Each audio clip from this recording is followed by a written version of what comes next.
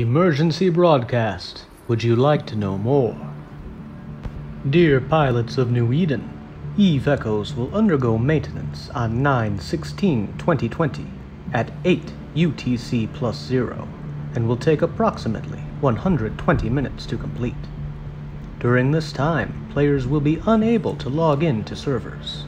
We kindly ask for your understanding and patience during maintenance. Update: improved non-offline autopilot. Now the autopilot will not automatically begin the next step upon entering a new system. Instead, it will wait for the game client to finish loading first. Fixed the collision issue out of the ITC Market. Skill point compensations have been sent out to all players who failed to gain profits from the skill point bug that profited some players. Improved AI's weapon logic, reducing the server load.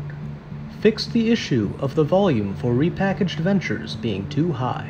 Increased the optimal range of sentry guns in low security systems. Please remember to reach safety before maintenance begins. Please remember not to accept new encounters before maintenance begins. Maintenance will begin approximately 1 hour after this transmission is initially broadcast. Maintenance is expected to last approximately 2 hours.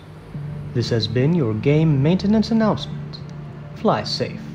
And remember, service guarantees citizenship. Would you like to know more?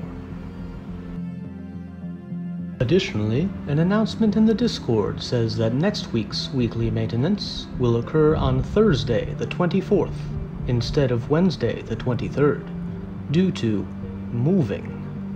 Speculation. The improved non-offline autopilot, that means that when you have your phone open and you are autopiloting, assuming you are watching the screen, you won't experience the weird jumping or tearing when the game tries to automatically autopilot before you finish loading the next area. The collision issue out of the ITC. This will make it easier when you are trying to autopilot or just jump away as soon as you undock from an ITC. Before, it was a collidable object, much like I've mentioned in certain missions, that would prevent you from aligning or warping because you're bumping into something. The skill point compensation is what we were originally told would arrive on the 10th. This is because there was a skill point bug where some players were getting more skill points than they were supposed to be getting.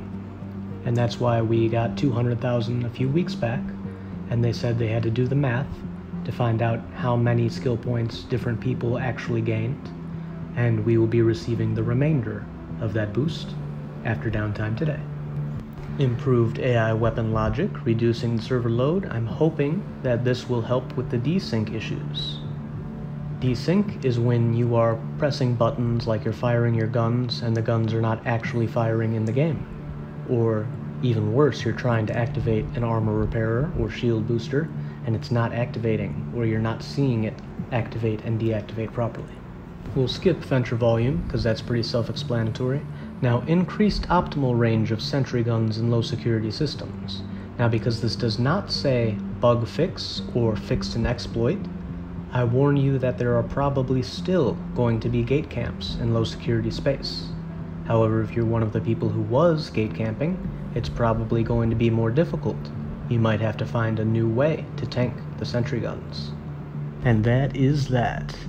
This has been the Eve Echo Chamber with your game maintenance announcement. Thank you for watching. Fly safe.